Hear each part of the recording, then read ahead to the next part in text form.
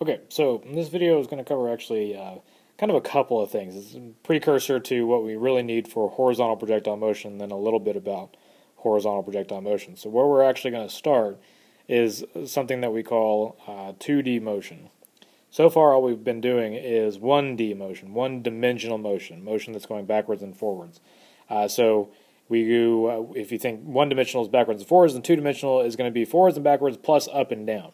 So you can think about maybe you have a pool table or a tabletop that is two-dimensional, and you have a ball here that you want to get to the corner pocket here. So it's going to have to both go down and forward. It's going to go that way, but it's got to go partly down and partly forward. Okay, I'm going to put the forward right there. So it's got to move in both directions.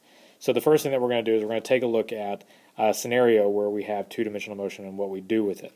So you might notice that there's actually a lot of stuff going on the main page here, and the first thing I want you to take a look at is there is a second video that is labeled Video of 2D Motion, and basically what that is a ball that's moving across a grid, starts from down here, goes that way. Okay, so I want you to take a look at that video. Go ahead, you can pause me, I'll wait.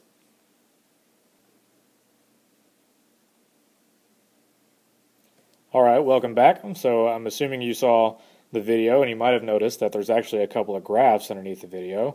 So a couple of graphs here, and I'm going to get rid of that stuff. You can see where they are. One of those graphs is only taking a look at x motion, so as a function of time, what's going on in the x. So I'm going to show that. So maybe after the first second, and these graphs are actually in frames, number of frames, just because that was easier on the video that I was looking at. So after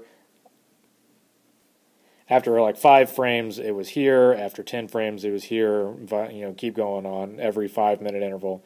So we read the x position and plotted those. So we got an x versus t table, and we plotted those, and you can see the graph there. Then we did the same thing with the y values.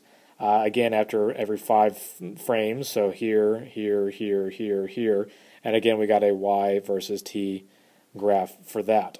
And again, we plotted those. So what do we see? We see for the x versus time, I'll try to keep this color-coded, so x versus time graph, we actually see that it is really, really linear. What is that telling us? That's telling us that it is constant velocity.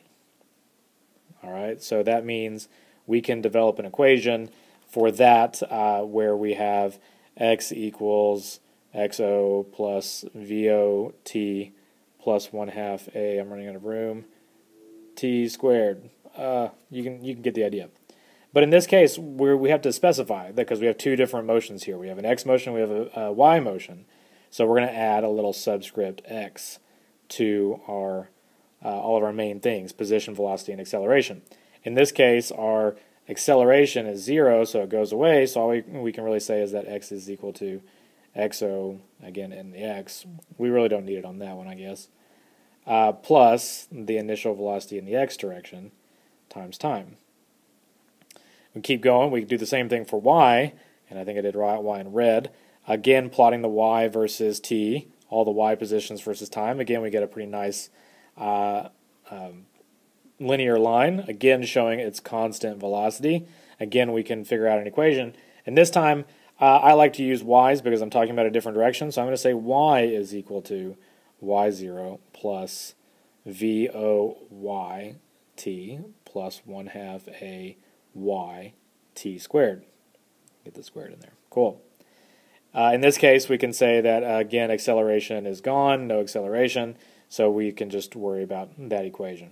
Okay, so that's just a motion in 2 dimensions. 2 dimensions means that we actually have to take a look at both dimensions separately, one for the constant velocity in the x direction, one for the constant velocity in the y direction. Okay, but there's a third video that's down there at the bottom, and it's called Horizontal Projectile Motion. So we're going to go all the way down there to the horizontal projectile motion video. And basically what's happening there, same grid that you see, In this case, the ball is going to enter from the left, and what's going to happen is it's going to slide down to the bottom in this parabolic path. All right, so I want you to go and watch that video, and I will sit here and twiddle my thumbs.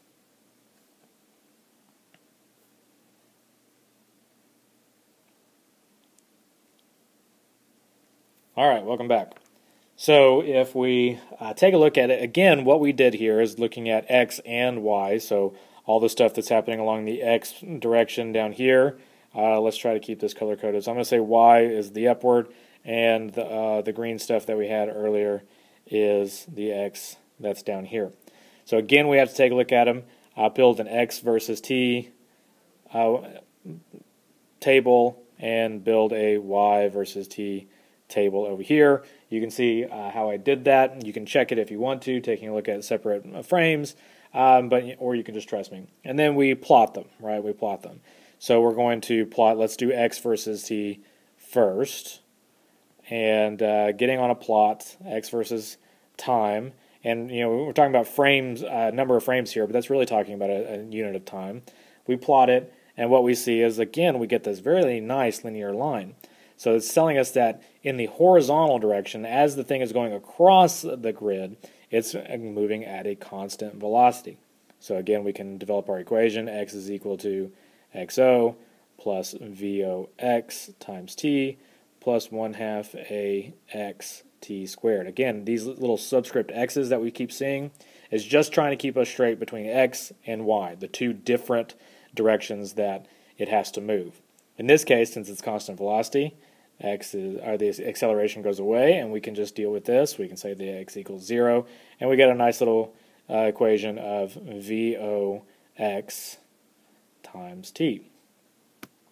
All right, but there's something that happens a little bit differently in the Y direction. The Y direction has a nice little curve in it. So we plot our Y versus T, again, by the frames. We end up seeing that the thing kind of goes up and comes back down. It goes up a little bit because I wasn't exactly pushing it straight. I pushed it up a little bit, and so that's a little bit my fault. But we get a nice curve that comes out. That means we have acceleration. This is a constant acceleration that we're dealing with.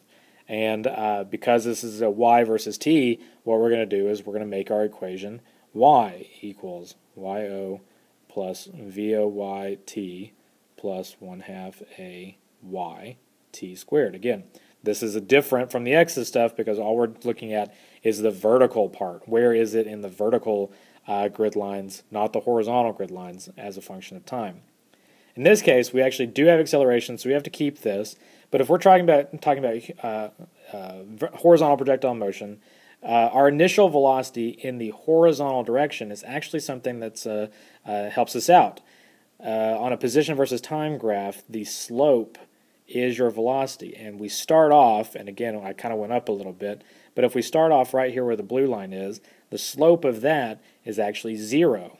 The initial velocity in the Y direction is non-existent. That means all of its motion at the beginning was only going forward. It was until later, after I let go of it, that it started falling down. And if we make y0 equal to 0 as well, then we get a nice equation that says y is equal to 1/2 a in the y direction, t squared. So let's just kind of recap here. If we're talking about two-dimensional motion, right, 2D motion, horizontal projectile motion, we have a horizontal direction, the forward backwards. Okay, we have a vertical direction. That's the up and down. Horizontal is constant velocity, while the vertical is constant acceleration. Okay, there's only acceleration in the vertical direction. You can probably imagine that is to be gravity. Gravity only acts up and down. It doesn't push something forward or backwards.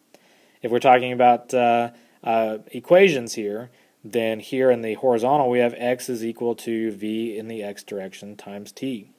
But on the vertical side we're going to use y's, and we can say y is equal to 1/2 a in the y direction t squared. Okay? The only thing that these two equations share is time. Time is the only thing that links the two of them. It is the only thing that, because the velocity in the x has nothing to do with the acceleration in the y. So these two equations exist simultaneously, and the only link is time.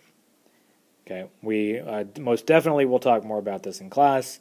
Leave your questions, and we will answer as many of them as we can as we move forward. Guys, have a great weekend.